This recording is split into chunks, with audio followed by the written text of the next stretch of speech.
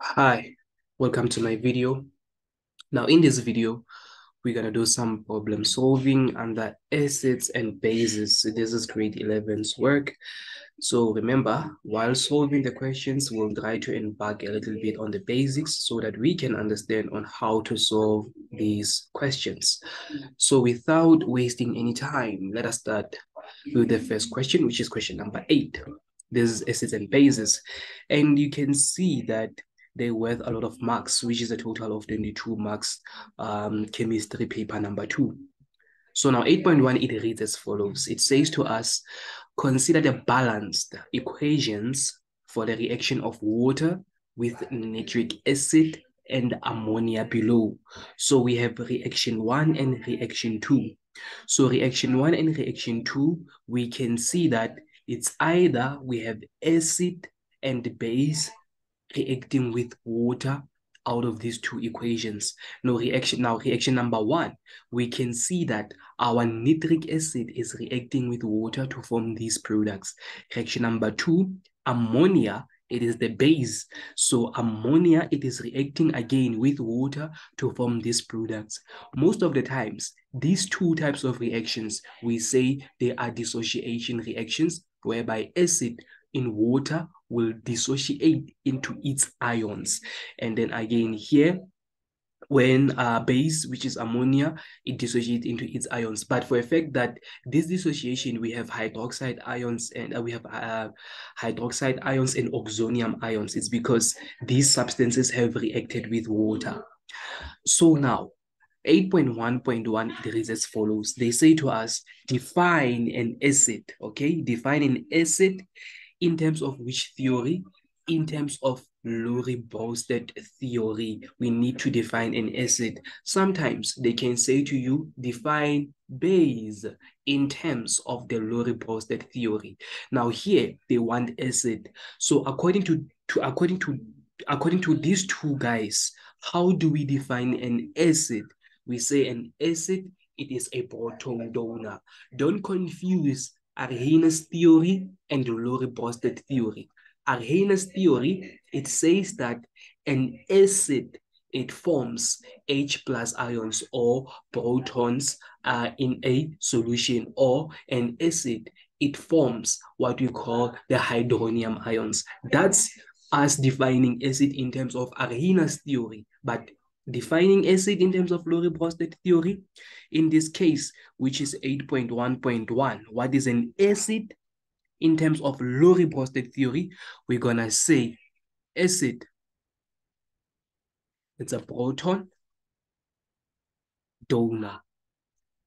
We know that an acid, it donates a proton. But if they say define a base, we're gonna say base, it's a proton acceptor instead of its donating proton, okay? That's how we define acid in terms of Lorentz-Borsted theory. Now we move to 8.1.3. So, nice. So 8.1.2, it says to us, write down, read the question, do not just answer, read the question. Write down the formula, okay, not the name, not the formula. Write down the formula of one conjugate acid-base pair in reaction number 1. We're going to reaction number 1, right? So now we can see that when we talk about the conjugate acid-base pair, what are we talking about? Now let's go to reaction number 1. Remember, in this case, we have an acid reacting with base, but this acid, when it reacts with base, it will turn into what? It will turn into what we see over here. It will turn into NO3 minus ions. And then when water, in this case, which will act as a base, it will accept a proton from this acid, most definitely. So this acid will donate its proton to this base, and this base will accept a proton. But we can see that this base, in this case, which is water, will turn into H3O plus ions. So this reaction, it can be reversible. So when we reverse this reaction, moving from this point to that point, moving from the product sides to the reactant sides, we can see that H3O plus ion, it can react with NO3 minus ions. But in this case, for these two to interact with one another, we can see that H3O plus ion will have to donate its proton to this so that it can turn back to where it has started. Same applies when H3O plus ion donates its proton to NO3 minus ion, it will turn back into water. We can see that. So in this case, we can see that HNO3 moving forward, it acts as an acid. NO3 minus ion moving backwards, it will act as a base. It will have to accept a proton from H3O plus ion. So hence why we say conjugate acid base. This is an acid and this is a base, then this we call them the conjugates. Same applies to here. Water in this case, when it reacts with this acid, is going to be a base most definitely, and therefore this water will turn into H3O plus ions, and this H3O plus ions will be an acid. Like I said, it will have to donate its proton to NO3, therefore this will be an acid. So these are also called acid base conjugate. These are conjugate acid-base pairs. So they just, 8.1.3, they wanted us to write what? Sorry, 8.1.2, they wanted us to write what? The formula of 1, meaning we can see 2. This, it's conjugate acid-base pair. This, it is also a conjugate acid-base pair. So they just want 1, meaning we're going to choose this one over there. Okay? So that means I'm going to choose, I can choose this one. You can also choose that one. I'm going to say it's HNO3 and NO3 minus ions. These are the conjugate acid-base pairs. Or you can write this one, H2O and H3O plus ion. They just want 1.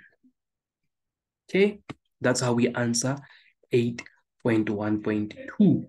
Now we move to 8.1.3. They say to us, is the solution formed in reaction number 1 acidic or basic? Remember, when it is basic, we're going to say it's alkaline. So give a reason for the answer. Now we go back to reaction number 1. Is this reaction acidic or basic? This is the simplest question ever. We're going to say reaction number 1. It is most definitely acidic. But remember, we need to give a reason. Why do we say reaction number 1, it is acidic?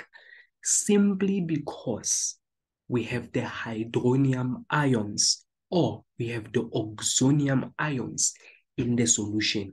So when a nitric acid reacts with water, these ions are going to be formed. But what is the name of these ions? These ions are called oxonium ions, or you can also call them the hydronium ions, okay? For a fact that for reaction number 1, the solution it is composed of oxonium ions. That means this solution, it is acidic because oxonium ions, they give acidity of a solution. So the reason that we're going to give is we're going to say the solution, it has H3O plus ions. This is the reason why we said that the solution of reaction number 1, it is acidic. Okay, that's how we answer this question, which is number 3. Now we move to 8.1.4. 8.1.4, it says to us, define the term ampholyte. What is an ampholyte? It's simple and it is straightforward. An ampholyte, it is a substance that acts as either acid or a base. Okay, so that's how we define it. A substance or a compound, whatever, a substance, some they can say a compound, okay? A substance that can act as either a base or acid. Okay, this is what we call an end for light.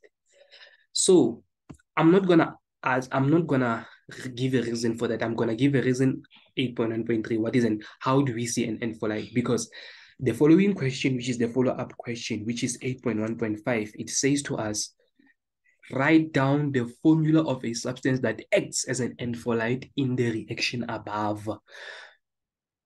So the reaction above, there are two reactions. So that means reaction number one, we have an end for light. Reaction number two, we have an end for light. I'm not going to explain it further because I will do it under 8.1.3, okay, to explain what is an end for light. So in this case, they want us to write down the formula of a substance that acts as an end for light in the reactions, not reaction, reactions above.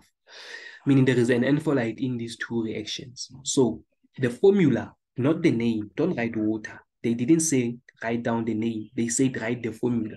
So the formula, it's going to be H2O. That's a formula for our end for light in the reactions above. We can see we have H2O here. We also have H2O over there. That's an end for light formula of an end for light. Read question before you answer them. I know some would write water. They know what is an electrolyte, but they will write water. You're going to get it wrong because they said formula. It's even highlighted in caps. 8.1.6, it says to us, explain the answer by referring to the role of this substance in reaction 1 and reaction 2. So here now we are going to explain an end for light and see how does an end for light actually works. I said to you, an end for light, it is a substance that acts as either acid or a base, right? Acid or a base or base or acid.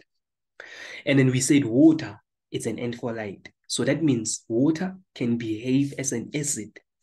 When water behaves as an acid, that means it's going to have to donate its proton. But when water behave as a base, that means water will have to accept a proton, right? Now we're going to explain that the role of an end for light in reaction 1 and reaction 2. So for reaction 1, let's explain for reaction 1. For reaction 1, we can see that water in reaction number 1 will behave as a base, meaning it will accept the proton from this acid because acid will have to donate its proton. But this acid will have to donate its proton to where? To this water over there. So that means for reaction number 1, we're going to say H2O behaves as base. It will accept a proton.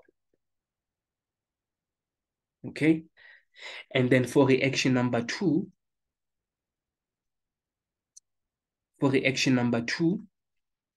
we can see that water, for reaction number 2, let's go to reaction number 2. Water, it is now reacting with base. If water reacts with base, that means water will act as an acid. It will have to donate proton now, okay? So that means here, water behaves as acid, right? As acid. It donates a proton in this case. That's how we answer this question, which is 8.1.6. I hope that was clear. Okay, that's how we answer 8.1.6. Right, we move on. Now, to answer 8.1.7, we have statement above it. Let us read the statement first, which worth 4 marks.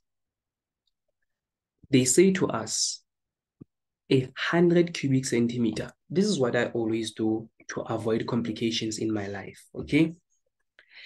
Each and every time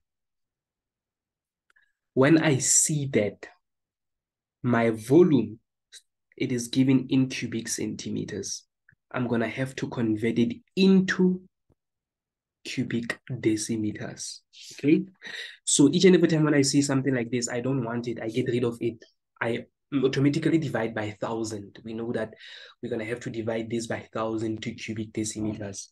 So on your calculator, you just punch your 100 divide by 1,000, which you will get as 0.1, right? Which you will get your 0.1. This is the first thing that I will start with if I was you. 0.1 cubic decimeters. This is one thing that I'll most definitely do. Now I can read my statement freely. 0.1 cubic decimeter of HNO3 of a concentration of 0.2 moles per cubic decimeter is diluted to 0.16 mole cubic decimeter. Look, this is what is happening. We have our nitric acid. This nitric acid, it has a known concentration, which is given to be 0.2 mole per cubic decimeter. So this concentration, it is under what volume? It is under a volume of 0.1. Now they say to us, the very same nitric acid with this concentration, it is going to be diluted, meaning they're going to add extra water into this concentration of nitric acid. So that means it is going to be diluted to maintain a new concentration. So the concentration now has decreased. You understand what I'm saying?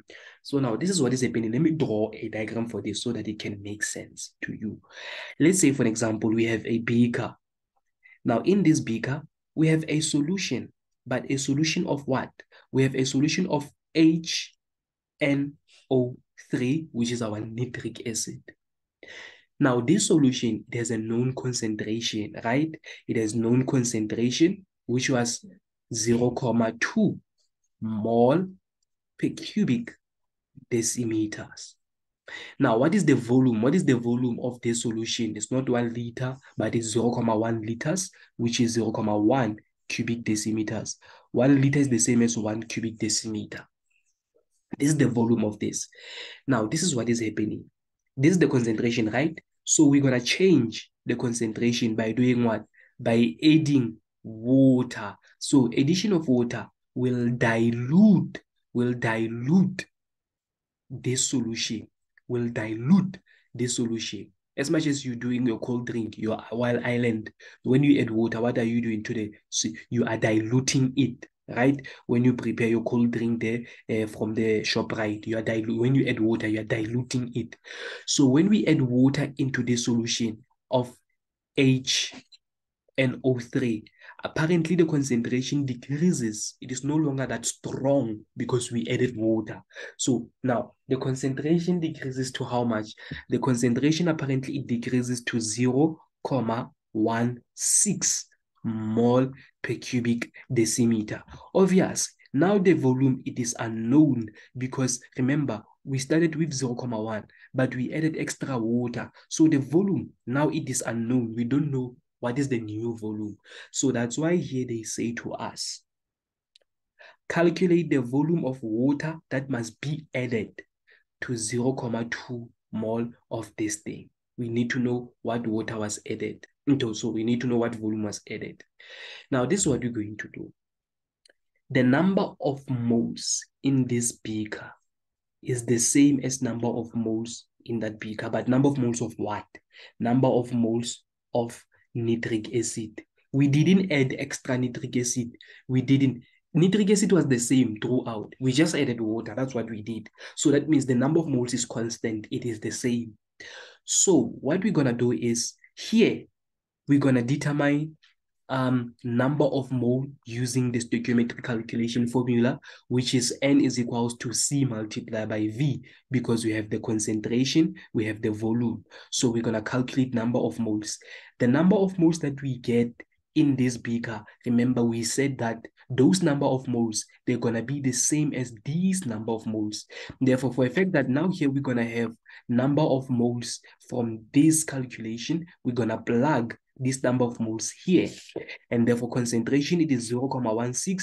And therefore we solve for the unknown volume. And then we are done. So let us try firstly by doing this one. So we're going to determine number of moles, C multiplied by V. Remember here, we are talking about the concentrated part. Remember here, nitric acid, it is concentrated compared to here. So our C in this case is going to be how much? It's 0.2. And in our volume, it is already converted into cubic decimeter. It's going to be 0.1. And therefore, you run to your calculator. You're going to say 0.1 multiplied by 0.2. And then we just find it out that our number of moles is going to be 0.02 moles. Now, this is the number of moles for concentrated nitric acid. Now we need to calculate what?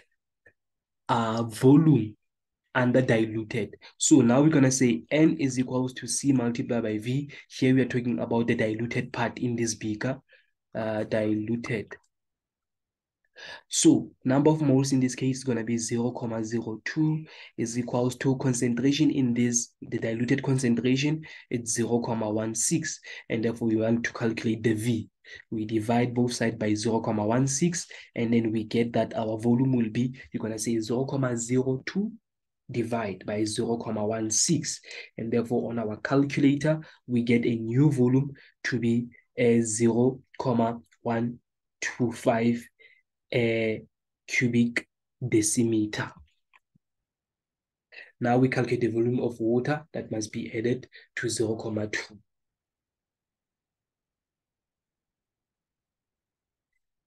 And therefore, that's how we solve this question.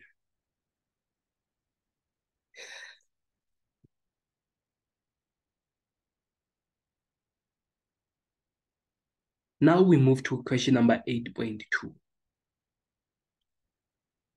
Now 8.2, it says to us, zinc oxide, this is the base, zinc oxide is insoluble in water. So that means if you take zinc oxide and react it with water, it won't dissolve. It is insoluble and can be harmful to the environment, apparently. So nitric acid can be used to neutralize zinc oxide. That means if I take nitric acid and then I react it, here it is. If I take my nitric acid and then I react it with zinc oxide, a neutralization reaction will take place. And we know that most of the time when a neutralization reaction takes place, it's between acid and a base. So from now on, you have learned that zinc oxide, it is a base. Now, let's have a look at this. They say to us, 8.2 the incomplete equation for the reaction is this. Okay, we've talked about that. We are not given the salt. We're not given the formula of the salt. We do not know the name of the salt, but we can determine that. But now let us go to 8.2.1. 8.2.1, it says to us, calculate the mass of zinc oxide. We want the mass of this. That can be neutralized by 80 cubic centimeter. You see, the moment when I see this, I stop everything. I convert because I don't want any mistakes. That's the rule. So I'm going to say, I'm going to convert it to cubic decimeters. So that means I'm going to have to divide by 1,000. So I go to my calculator, I run quickly, and I say 80 divided by 1,000. It's 0.08 cubic decimeters. I get rid of cubic centimeters. Now I can restart reading my statement. Calculate the mass of zinc oxide that can be neutralized. Remember, we said this is a neutralization reaction. So we want the mass of the zinc by 80 cubic by 0.08 cubic decimeters of nitric acid with a concentration of this. So now 8.2.1. For a nitric acid, which is HNO3, nitric acid, we are provided with the volume. They say the volume of nitric acid, it is 0.08 cubic decimeters. We are also provided with the concentration of nitric acid. Concentration of nitric acid, it is provided to be 0.16 mole per cubic decimeters. So we need to calculate mass. What we need to do is to calculate the mass of zinc oxide. That's what we need to do. From this balanced chemical equation, we can see that we have the stoichiometric coefficient already next to nitric acid. So in order for us to calculate mass, this is what we're going to do. Look, we are given the volume for nitric acid, the concentration for nitric acid. That means we can calculate the number of moles of the nitric acid. So to calculate number of moles of our nitric acid in this case, we're going to say C multiplied by V, stoichiometric calculations. Now in this case, our C, it's given to be 0.16, and therefore volume of nitric acid is given to be 0.08. Now let us do calculation. You go to your calculator, 0.08 multiplied by 0.16, and therefore how much do we get? Apparently we get 0.0128 moles. Now this is what we are going to do. From this equation, we managed to determine the number of moles of our nitric acid. We need, using these moles, we need to determine number of moles of zinc oxide. But how are we going to do that stoichiometrically? This is what we're going to do. According to a balanced chemical equation, we can see that the stoichiometric coefficient for zinc oxide is 1. So that means we have 1 mole of zinc oxide. Is to, it's a ratio. 1 mole is to how many moles from the balanced chemical equation? 2 moles. 2 moles of HNO3. This is what is happening according to a balanced chemical equation. But how many number of moles have we calculated for nitric acid? We said it's 0.0128 moles of HNO3. Do we have number of moles of zinc oxide that has reacted? No, we don't have them. So this is what we are looking for. So we want to determine number of moles of zinc oxide. From these ratios, we're going to cross multiply. So that means we're going to say this multiply by this, and this multiply by that.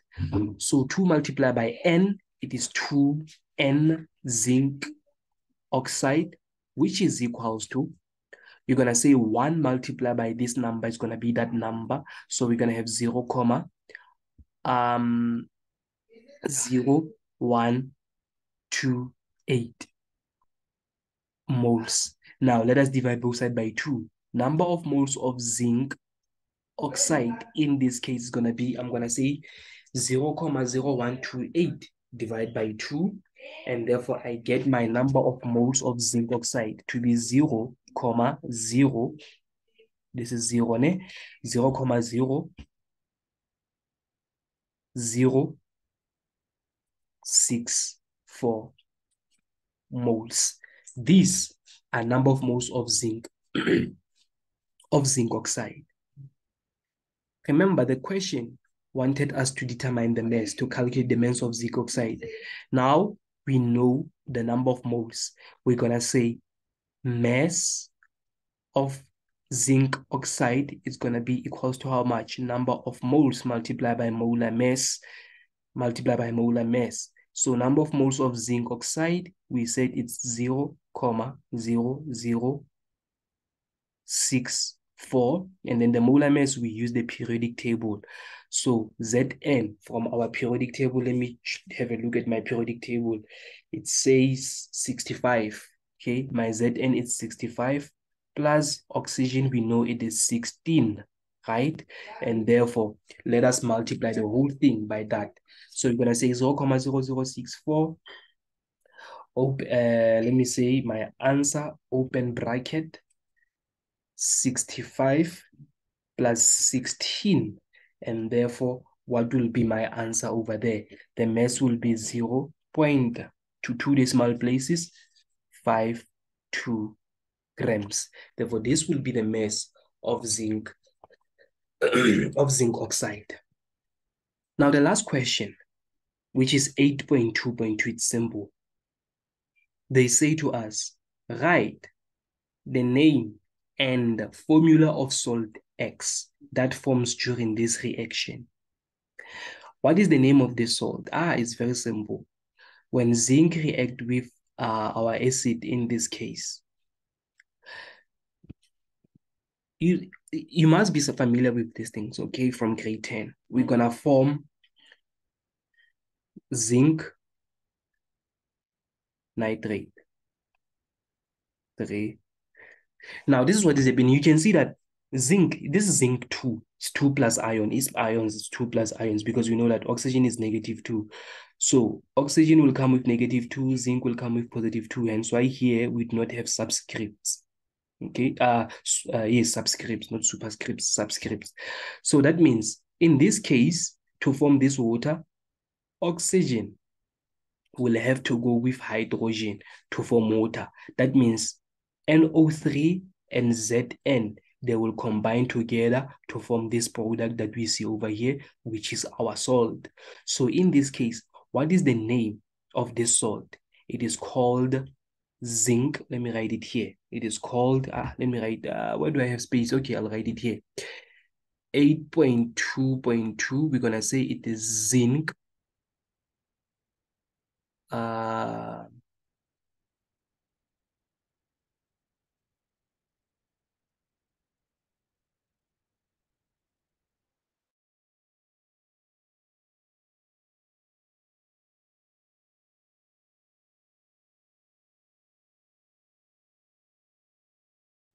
uh, come on. Okay. I'm sorry about the connection. What was happening? I'm sorry about the connection.